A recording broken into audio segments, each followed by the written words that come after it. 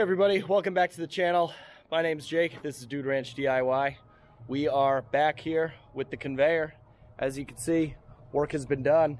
It now has a motor and a tank and everything all mounted up to it, but we will talk about that later. I got here, my buddy Chris is still on the clock, so he has asked me to help him help me. So he's putting me to work. He's got two big air filters here for a Peterbilt tractor that's inside the shop here, and he wants me to clean them out with this filter blaster. So let's check this thing out.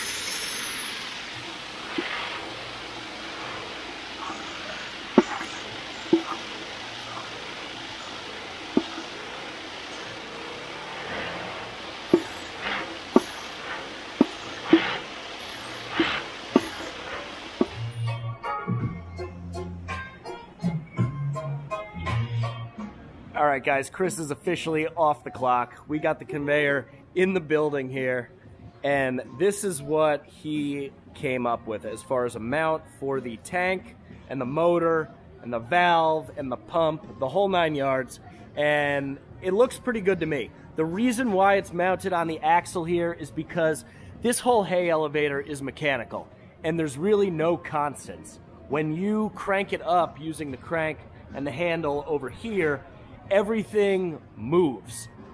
Everything changes pitch and everything changes angle and everything. So beyond mounting the motor down here where the splitter is going to be, and where most of the action is happening, the point that would move the least was the axle. So that's where Chris decided it would be best to mount it to, and I wholeheartedly support anything that Chris tells me is the right decision. The only thing is, when he originally mounted it and welded it up, he didn't know how high we typically run the conveyor, and we typically run it at about 12 feet to clear the log arch on the dump trailer. So at 12 feet, you can see the motor's a little bit on an angle. So right now, he's just hooking up the plasma cutter over here. We're gonna cut a couple of the welds, finagle it a little bit and get it so that it's straight when it's at 12 feet. So here we go.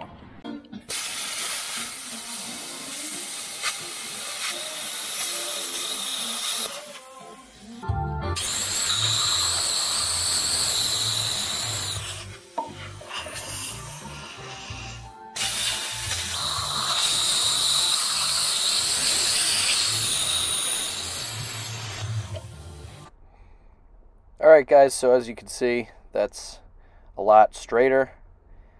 We just cut 3 sides of the welds, and then we're able to bend it back.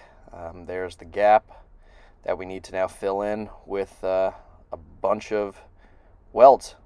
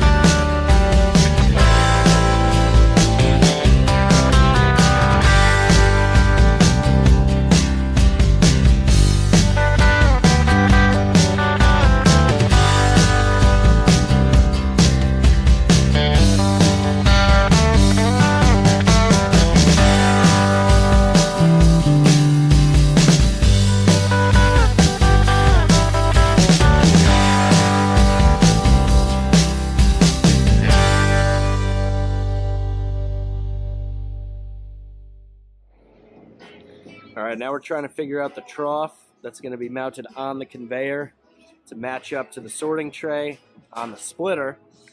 We're thinking two 24-inch long pieces that'll come out to about here. That'll be tapered going back on an angle on each side of sheet metal to provide kind of a bit of a funnel effect going into the conveyor off of the sorting tray. Now the sorting tray itself, we're also going to raise up and extend about 6 inches high to also aid with that funnel effect. So Chris has the bandsaw going again.